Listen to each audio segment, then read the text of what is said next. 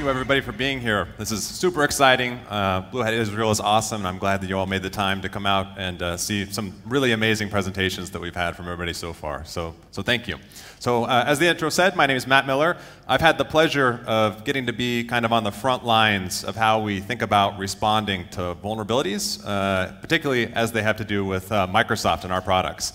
The team that I work on in the Microsoft Security Response Center, we get to see all the vulnerabilities that come in through our front door, and we get to think about smart ways to try to actually, rather than just fixing one bug at a time, try to find ways to really change the landscape, change the game, make things better for our customers and everybody out there that's using our products and services.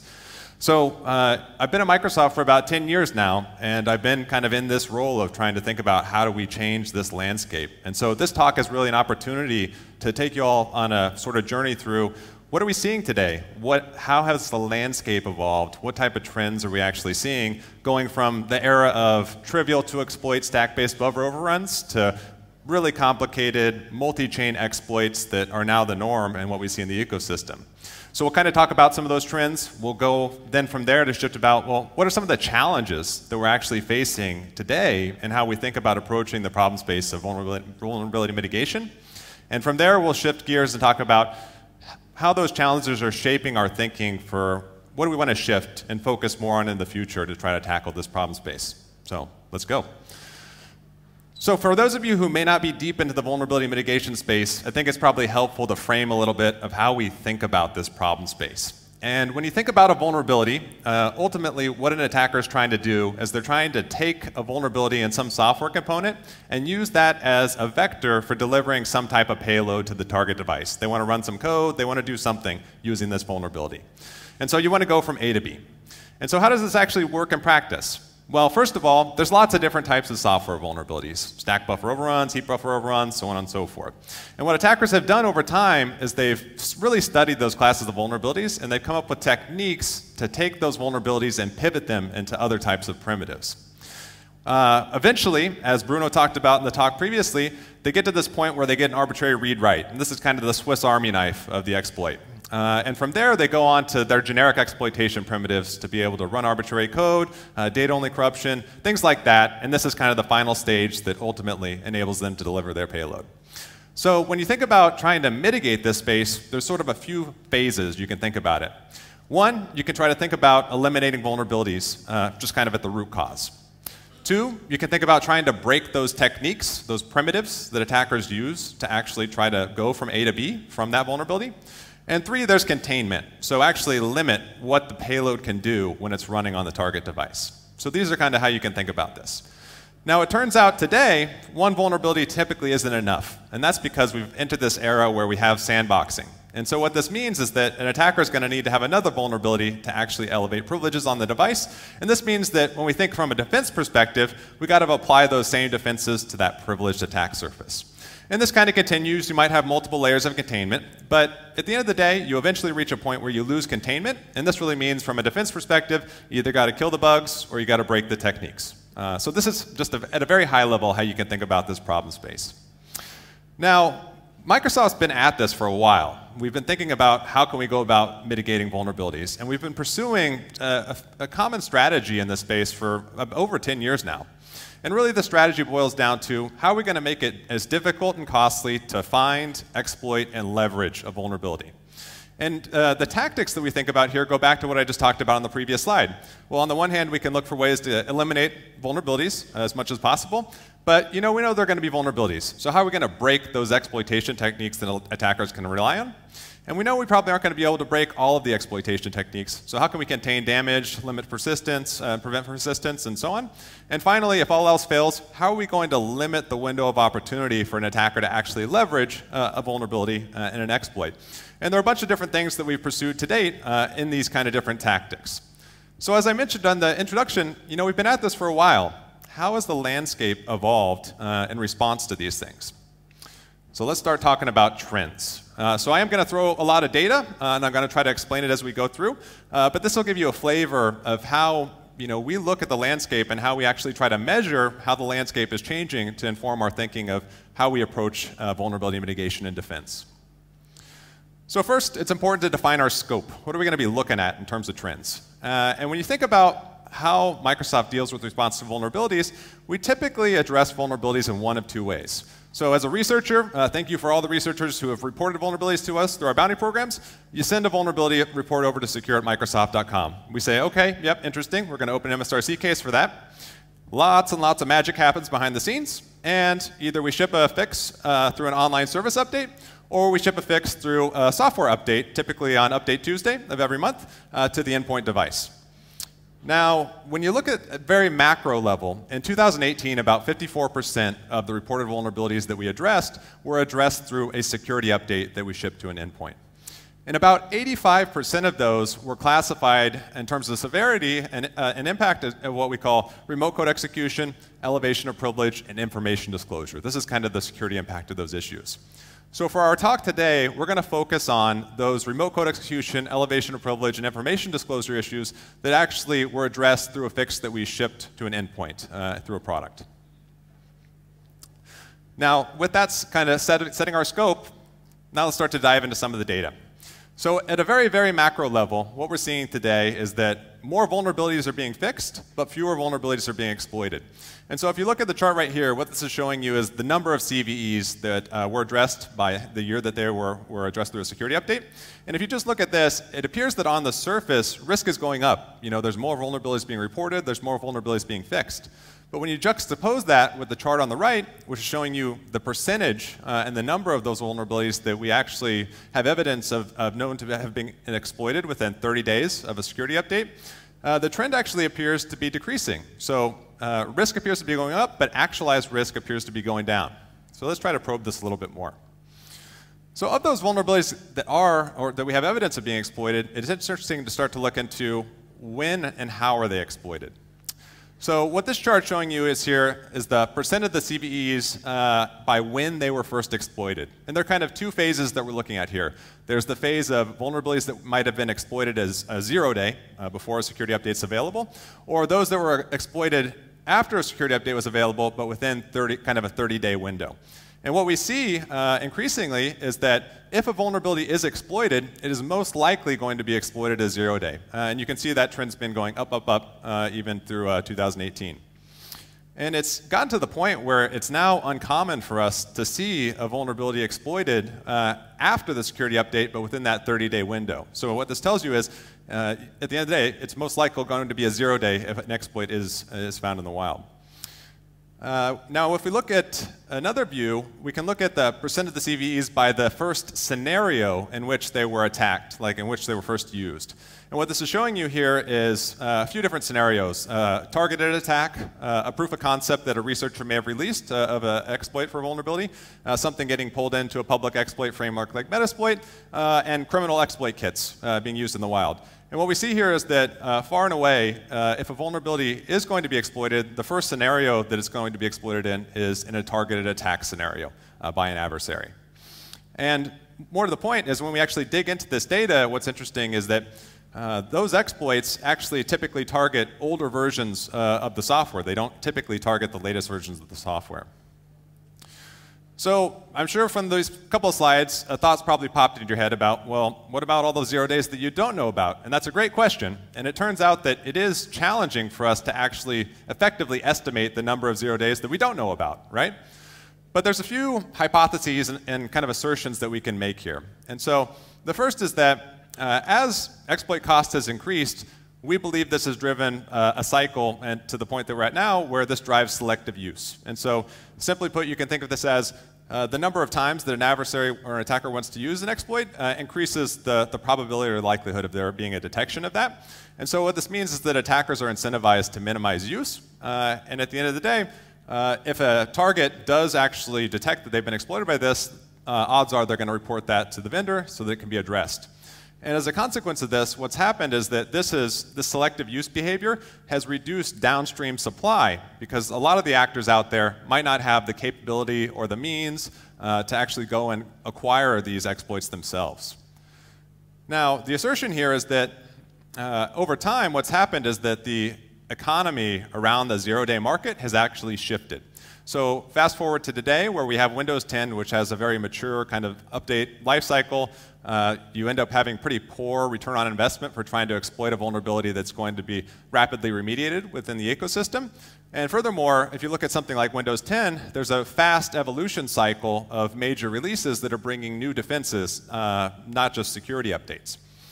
And what we've observed in the market is that if you look at sort of the mass market exploit kit world, it appears to have become the case that they now struggle to maintain supply.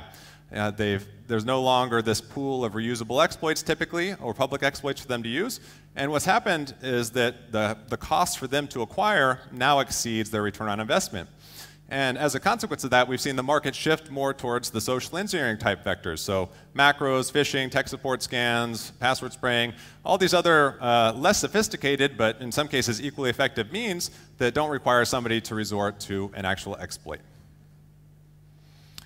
Another trend that we see here is that widespread attacks are now the exception and not the norm.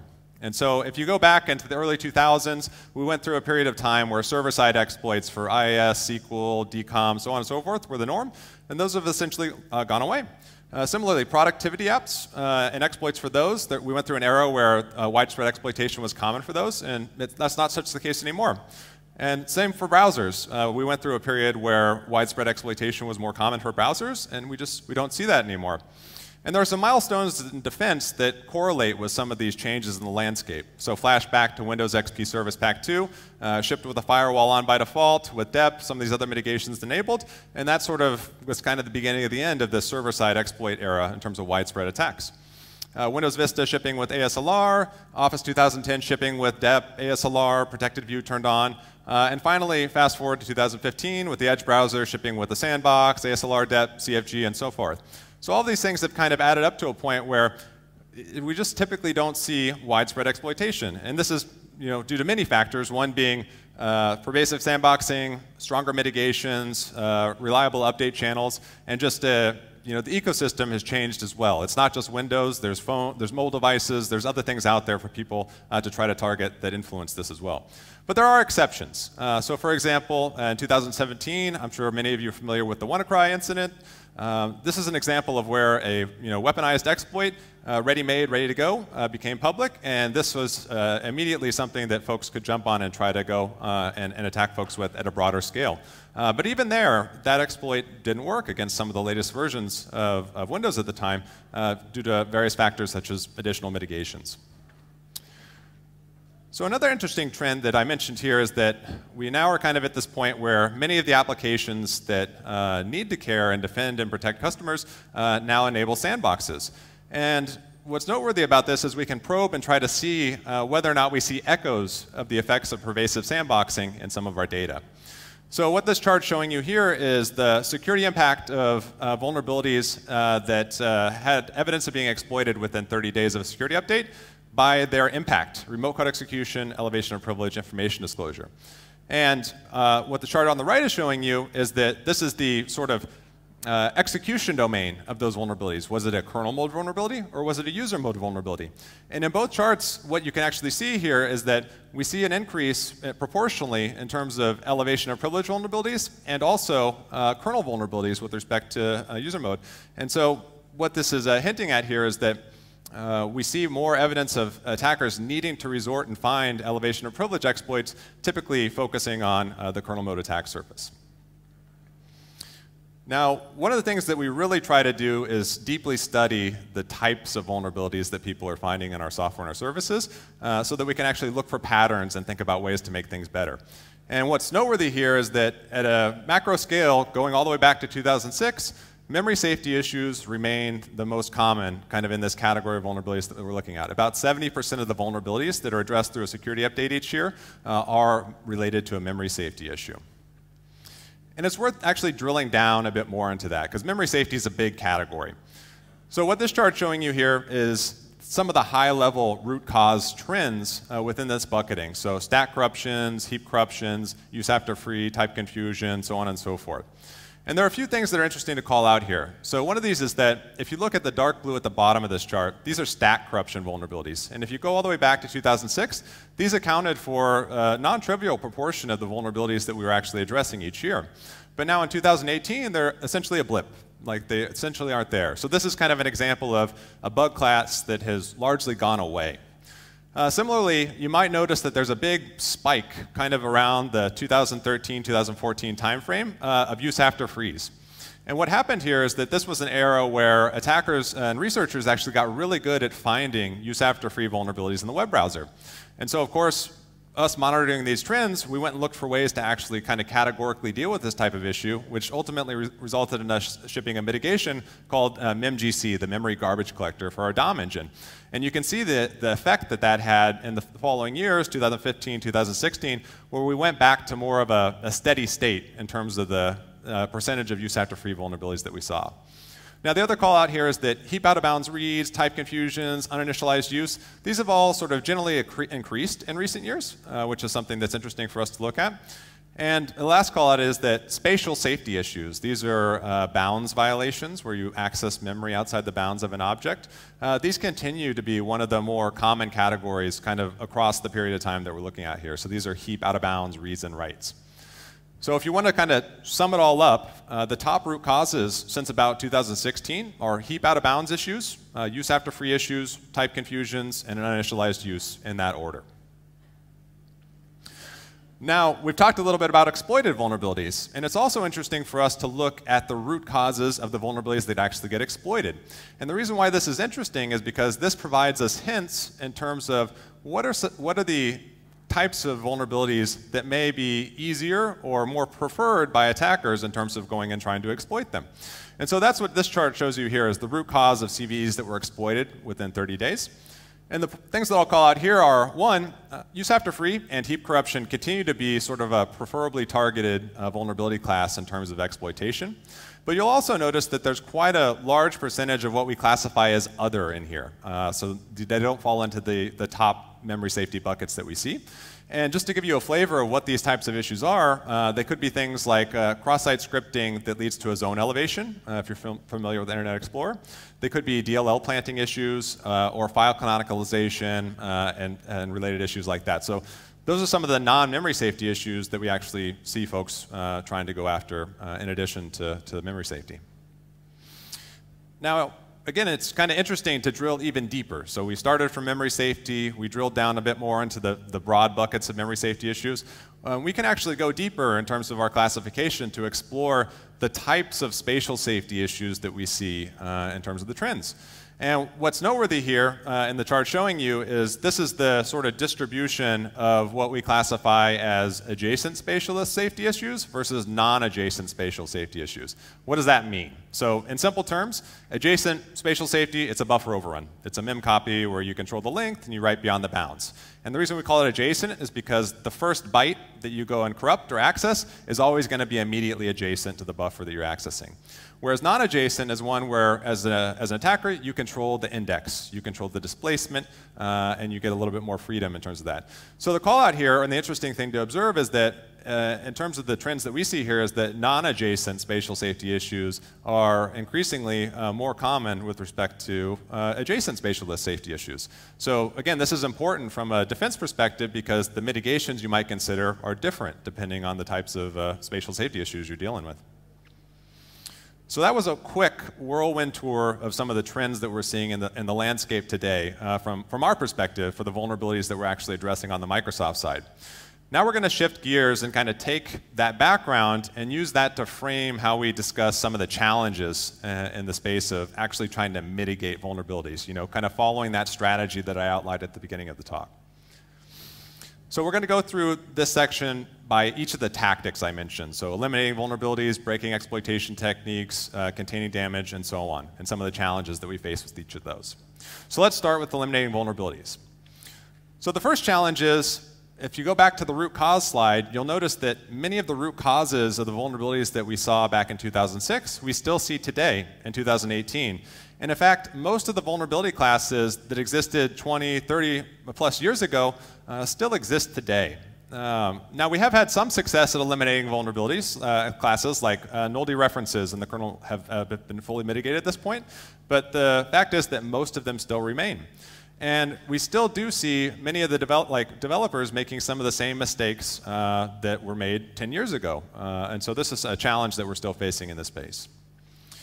Another one to call out is that we have seen that things like the security development lifecycle, the SDL, and training can help. Like they do raise awareness, they help with the culture and the philosophy around security.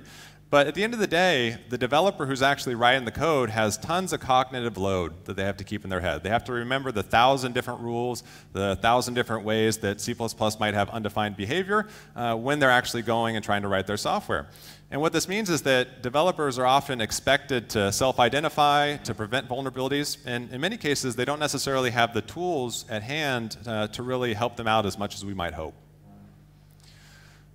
Another challenging that we're facing here is in eliminating vulnerabilities is that increasingly software is being developed by disjoint parties.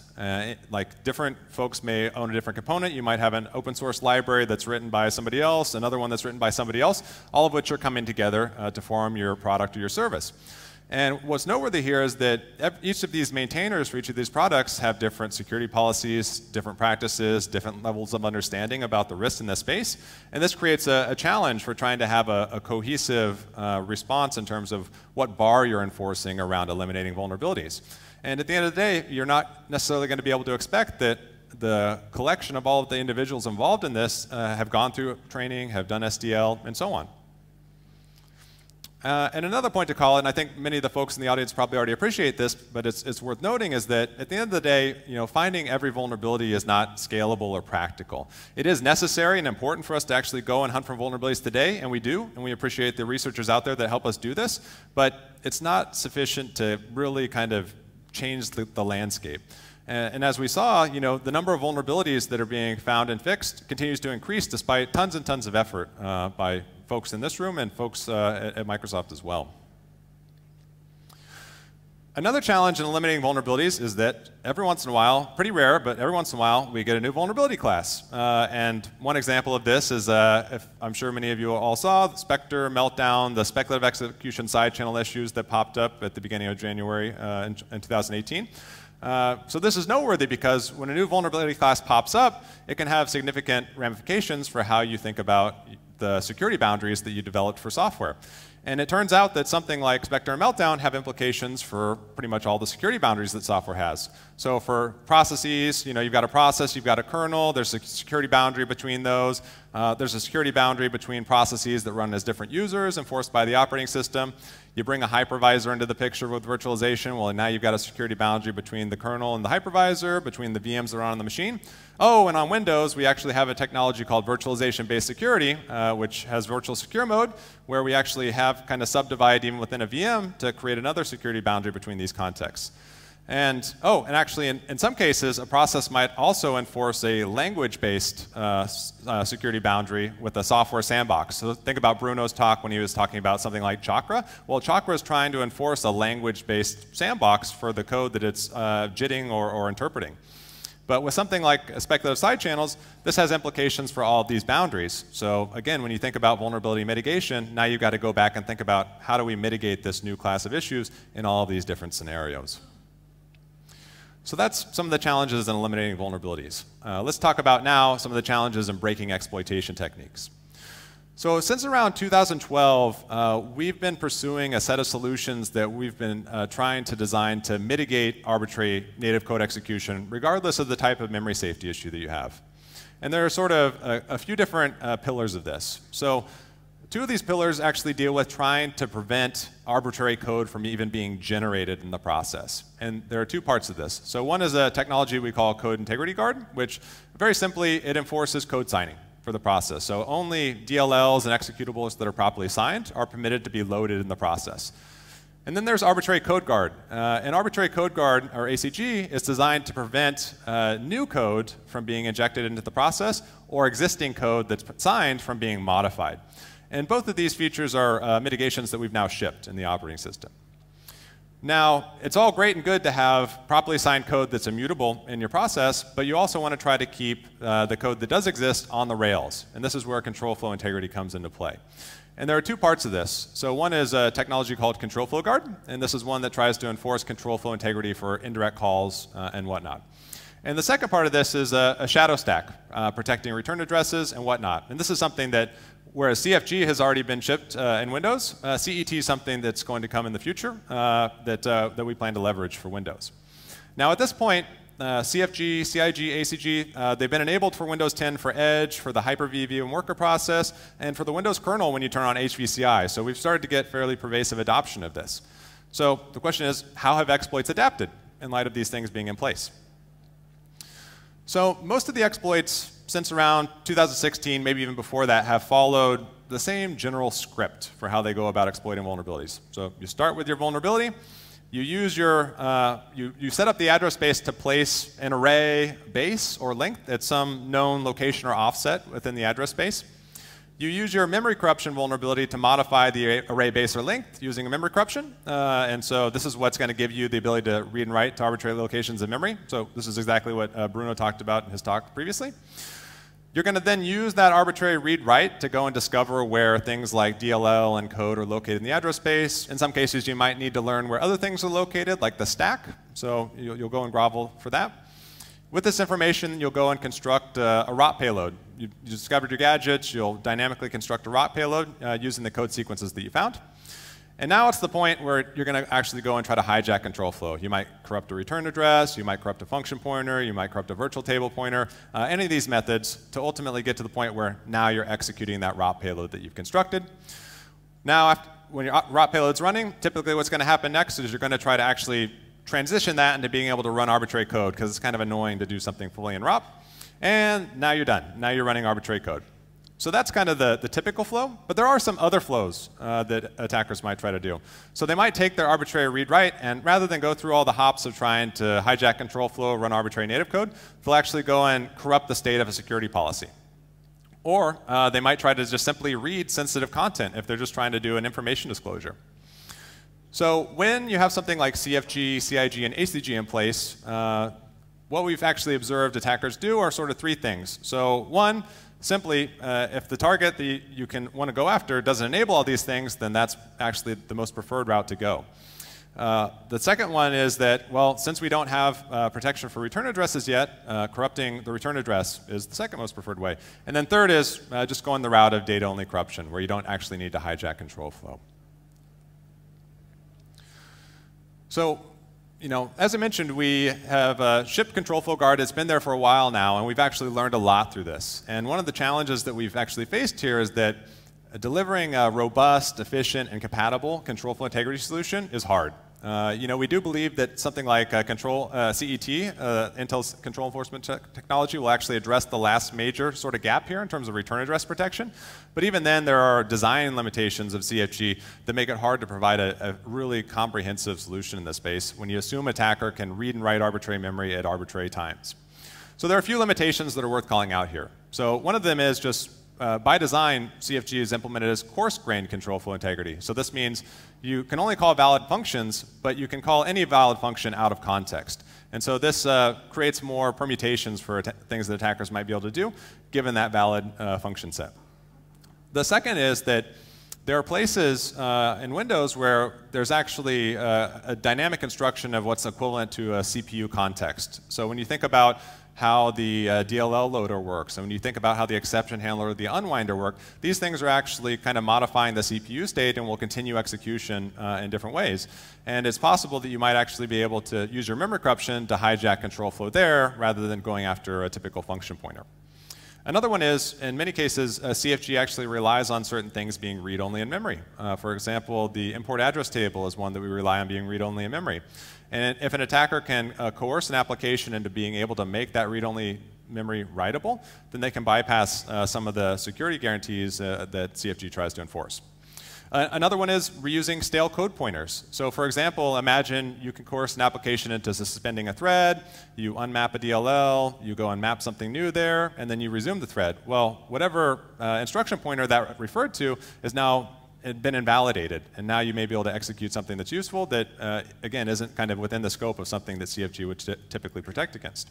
And then finally, there's downgrade attacks. So when you think about trying to coerce the application to loading a DLL that maybe wasn't fully instrumented or it had another limitation that could now be leveraged in the context of this. So there was a much more detailed talk about this that we gave at OffensiveCon that I encourage you to check out if you want to learn more, but these are some of the challenges that we're facing here.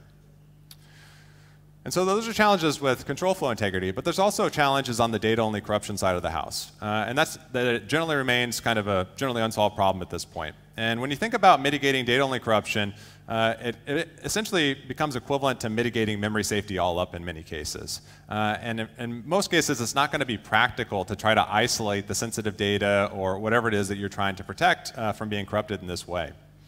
So I'll give a few examples very quickly. So one is the one that we talked about previously, corrupting an array base or an array length. Well, sure, it'd be great if we could prevent those from being corrupted, but it ends up being pretty hard, right?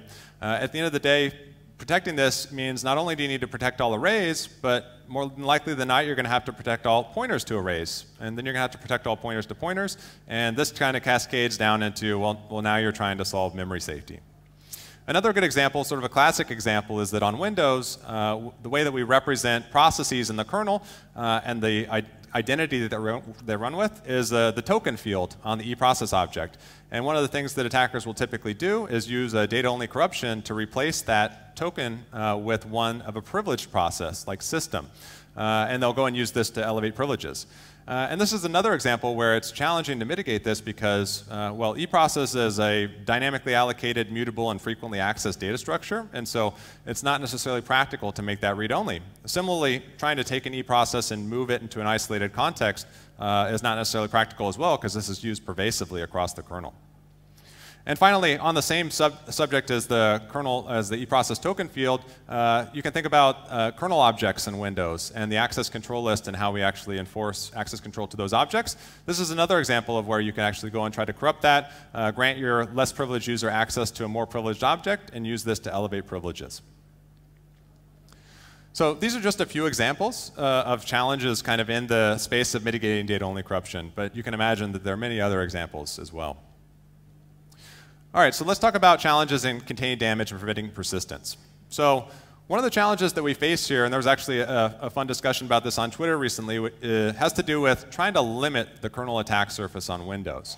And in particular, one of the challenges that we face is trying to limit the kernel system calls that may be available to an application in a way that can be configurable. And one of the reasons that this is hard for Windows is because we intentionally don't want applications to take dependencies on the system calls that we use under the hood. We want to be able to change this. This is one of the reasons that Windows has been so successful is we've had the ability to change some of the implementation guts under the hood and retain application compatibility. So trying to extend that into a space that allows applications to restrict system calls is a challenge. But we do have some alternatives. So one is virtualized containers like Windows Defender Application Guard actually provide a pretty good and useful alternative to trying to do this type of system call filtering because they actually just shove the whole kernel into a virtual machine, and now you've actually restricted that kernel surface. Another challenge that we face here is what we call kind of efficient and finer-grained compartmentalization. And one of the reasons this is a challenge is if you think about something like control flow guard, where we'd really like to be able to isolate the loader and the exception handler and the unwinder. Well, practically speaking, it's harder to isolate something more than a process today. This is one of the things that makes it hard for us to actually go and try to address some of those limitations.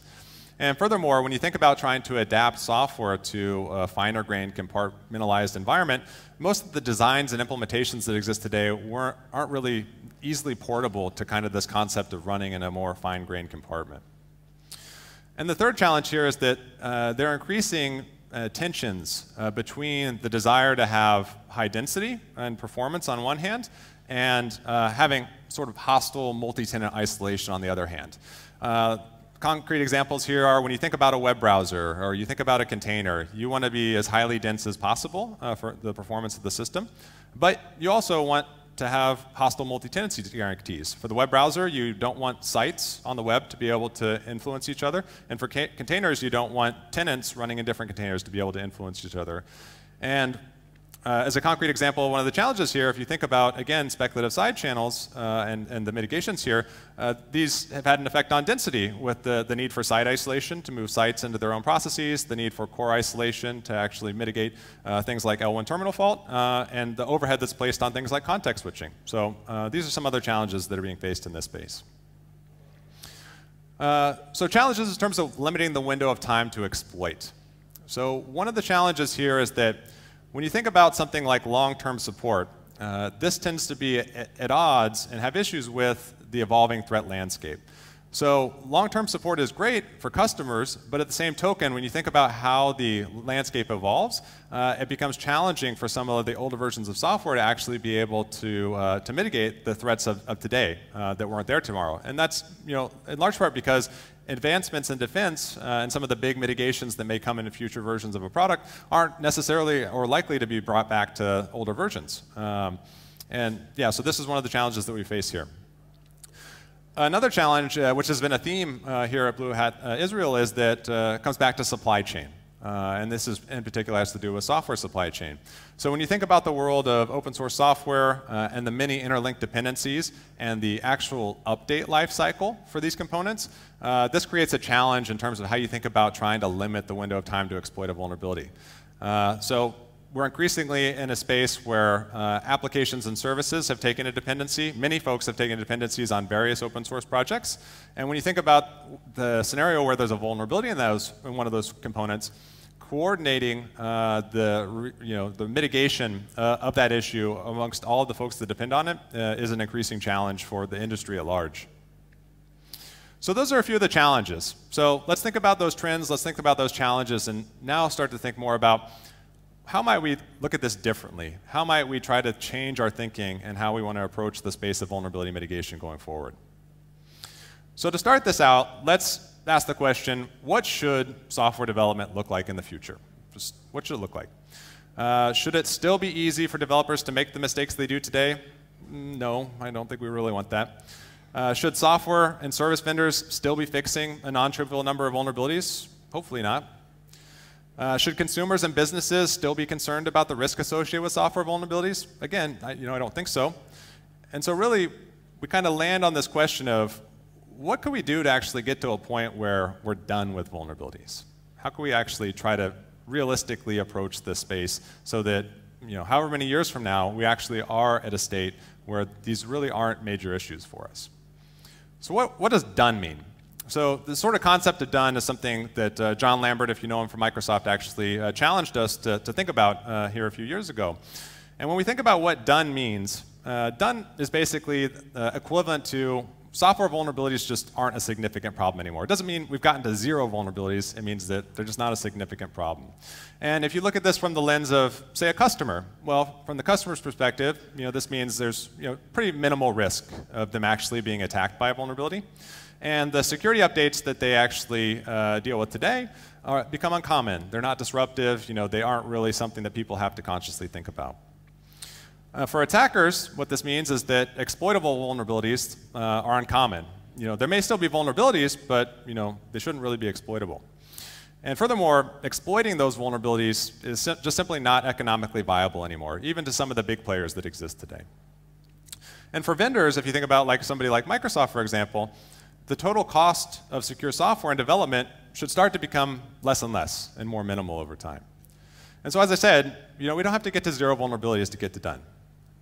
And there are other challenges, like for instance, we've talked a lot about memory safety today, but there are other classes of issues like design and logic flaws, which are admittedly much more complex to think about how you're going to tackle those in terms of a getting to done state. And those will require more thought, but they can sort of fit in with this philosophy as well. And getting to done doesn't mean everybody's done it once. It doesn't mean we wake up tomorrow and the entire software industry is done. It could mean that, well, for this particular application or this particular service, you've kind of achieved this state with these properties. And obviously, there's tons of challenges here. But if we think about what we need for the software industry and what we need to achieve going forward, I think it's necessary that we challenge ourselves to approach this state. So how might we think about moving the needle more towards getting to done? And so the mitigation tactics that I started out the presentation with are still completely relevant. They are absolutely still useful for how we think about approaching this problem space. But really more what we want to try to think about is how do we tune our strategic objective here? And really it comes down to how can we shift the goalposts from increasing cost and difficulty, which how do you know when enough is enough, toward that state of actually getting to done. So I'll give a few examples here, just as a high level of how you might think about tuning some of those tactics. So one example is, again, we've talked a lot about eliminating vulnerabilities. So one opportunity here is to actually focus more attention on how do we make unsafe code safer. And we've been doing this for a while now, but there's more that we can do here. And this is, again, how can we eliminate common classes of memory safety vulnerabilities? And there are various ways that we can actually try to do this. We can introduce more rigorous build time errors that just become de facto standard, both thinking about at Microsoft or more broadly in the industry. And we can also think about things like runtime prevention, where we may not be able to eliminate it at compile time, but we can deterministically mitigate it at runtime. The second one is a common theme, and this has come up many times in history, but really, this is about thinking about how do we seriously transition to safer languages where it's necessary and warranted. And so this means not only it doesn't mean stop using C++, it means make C++ safer by default. And it also does mean using safer alternative languages. So you think about Rust as an alternative for safer systems programming. You think about something like C#, for example, for just general application development. And as I mentioned, we can make C++ safer. There's been a lot of work in things like the C++ core guidelines, which actually do a lot of work to try to provide developers with the tools to make smart decisions in this space. And we can also make use of practical memory safety languages. And the third is, it's not all about security. So we actually do want to approach this problem from a how do we make things safer, but how do we also make developers more efficient in how they do their work. And so things like, how can we provide developers with the tools to automatically fix vulnerabilities? How can we actually improve the performance when you write safe code as compared to unsafe code? And when you think about it, really the efforts in this space focus more on how do we make it durably difficult and hard for developers to make mistakes in the first place while allowing them to maintain good performance and efficiency. So I'll just highlight two examples. I'd love to talk more about this, but we don't have enough time today, but I'll highlight two examples of progress towards this direction. So one example of sort of this concept of making unsafe code safer is work that we've been doing in the space of uninitialized use vulnerabilities. So for Microsoft, one of the trends that we observed is we saw lots of vulnerabilities being reported where uninitialized memory on the stack was actually being disclosed to user mode in various places. And the pattern here had to do with padding bytes of structures not being initialized because there's no way to initialize them from the language. So unless you zero memory for the structure, it's never going to be zeroed. And so what we've actually done is added support to the compiler and now built the entire Windows kernel and all of the device drivers with this mitigation that we called init_all that actually will zero padding bytes in these cases. So this is a great example where we've now killed this bug class, which was about 50 vulnerabilities over the course of a couple of years, and now we just don't have to deal with it anymore. Another example, again, on this theme of transitioning to safer languages, this is a great example of trying to make C++ safer. And in particular, this has to do with leveraging, again, one of the C++ core guidelines technologies, which is GSL span. And you can simply think of GSL span as rather than simply using raw pointers and array indices, you use span as a tool to provide you with the ability to have sort of transparent bounds checking for your code. It basically just turns a pointer into a pointer and a length, and it will do the bounds checking for you. And as a concrete example of how this has worked well for us is we've actually taken this, we've gone and applied it pervasively across Hyper-V, and we've seen evidence of, after we did this, later we discovered vulnerabilities that had been completely mitigated in terms of being able to exploit them because we moved to GSL span.